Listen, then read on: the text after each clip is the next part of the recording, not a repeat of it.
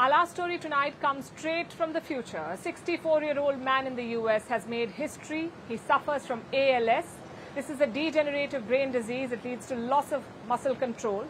But now, thanks to a brain chip, this patient can control Amazon's Alexa with his brain. He can mentally tap the icons on the virtual assistant. We'll tell you how and discuss the fast-moving advancements in neurotechnology. Here is a report. This is Mark. He's 64 years old and he lives with amyotrophic lateral sclerosis, or ALS in short. This disease affects the nerve cells in the brain and the spinal cord. It causes loss of muscle over time and eventually even the loss of speech. Due to ALS, Mark has limited mobility.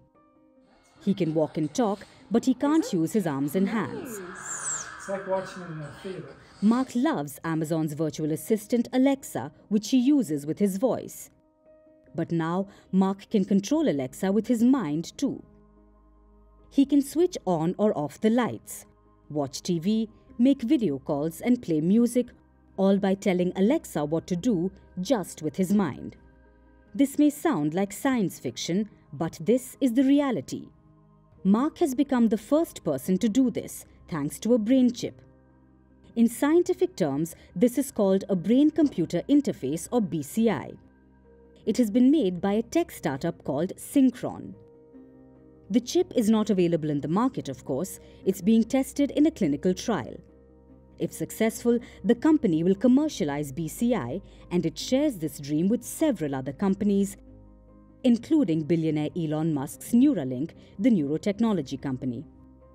In January, Neuralink announced that a paralyzed man had successfully undergone a brain chip implant. Months later, Musk shared a video. It showed the man playing online chess by using his thoughts. The chip faces some hiccups. Only 15% of the implant's channels work properly. But that being said, it's a giant leap forward.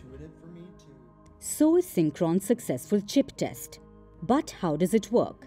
Think of the chip as a mesh tent. It's dotted with electrodes. They can collect neural signals. It may be called a brain chip, but this chip is not directly implanted in the brain. Instead, it's inserted into the jugular vein, which lies at the base of the neck. It's connected to the region of the brain that controls voluntary movement. This is a minimally invasive procedure. And once planted, the chip is easy to detect. It wirelessly transmits the intention of movement out of the brain. So paralyzed people can control devices without their hands or without using their voice. They can do so by simply thinking about it. So they literally control technological devices with their minds. It sounds like a superpower. And neurotech companies are already taking this a step forward. They are working to connect brain chips with ChatGPT, the AI chatbot, and with Apple Vision Pro, the mixed reality headset. So far, these technologies are still in the testing phase. But if all goes well, it won't be long before we're living in the future.